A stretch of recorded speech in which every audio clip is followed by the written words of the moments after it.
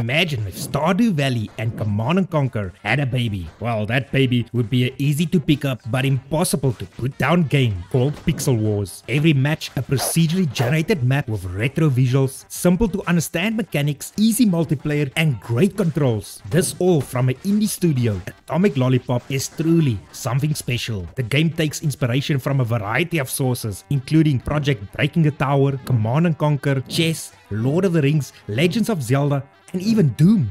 But despite its many influences, simplicity is king in Pixel Wars. With only 5 building types and 6 units and 1 faction, it's easy to learn but offers endless opportunity for depth of play. The developers wanted to create a game that was simple to pick up and play but also had a lot of depth for more experienced players. They took a lot of inspiration from classic games like Doom and Chess, which are simple but yet so addictive. At first I was very hesitant to try Pixel Wars. The retro visuals aren't typically my style and a lack of AI meant that it was purely PvP. But once I jumped in, I quickly realized how addictively fun this game actually is. The game has a very unique feature that not many RTS games has: procedurally generated maps, so each match is always unique. In actual fact, 3 different planes with 2.1 billion possible randomly generated maps, so not one single game will ever feel the same.